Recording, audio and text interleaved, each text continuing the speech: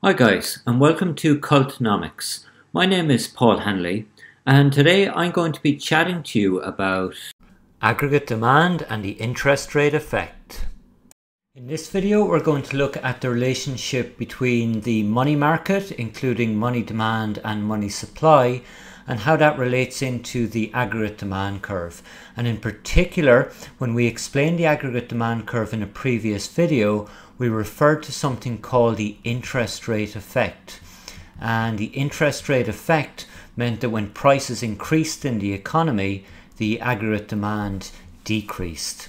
Now, how do we show this? Well, the first thing we're going to have to say is that the aggregate demand curve is a downward sloping line. So aggregate demand is negatively sloped, and what this means is as prices go up, GDP or aggregate demand falls, and vice versa. So if we were to take a situation where we had a price level in the economy which was at 3 here, and we have over in the money market an interest rate of 5%. So that's the state of affairs in the economy. There is 100 billion of quantity of money demanded, and in this economy here there is, let's say, 200 billion of output. Okay, so what we see in this case here is if we take the example of a price increase.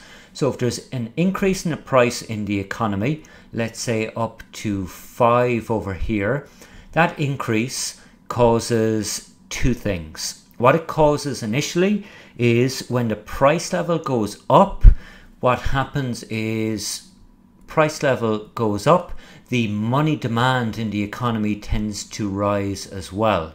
So when prices go up, money demand goes up as well. When money demand increases, what we say is that the money demand curve shifts rightwards.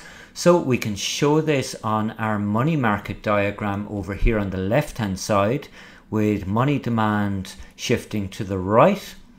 The impact this has on the economy is that for everything else the same, when money demand increases and money supply is assumed to stay constant, well, the interest rate in the economy should rise, let's say up to 7% here. So when money demand increases, the interest rate in the economy rises. And in this case here, when the interest rate rises, what it tends to do is it tends to reduce the purchases of people, households, and firms in the economy. So aggregate demand tends to decrease. So how we can show this over on the right hand side is we can say after the price increased, that caused demand, money demand to shift right, that caused the interest rate to increase, and we can show that on our aggregate demand curve. We can say that we go from point A to point B, and with less spending in the economy from households and firms, we have a aggregate demand curve that is negatively sloped.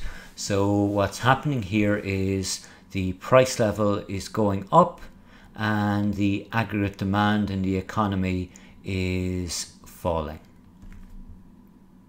I hope you call back to Cultnomics soon. Bye for now.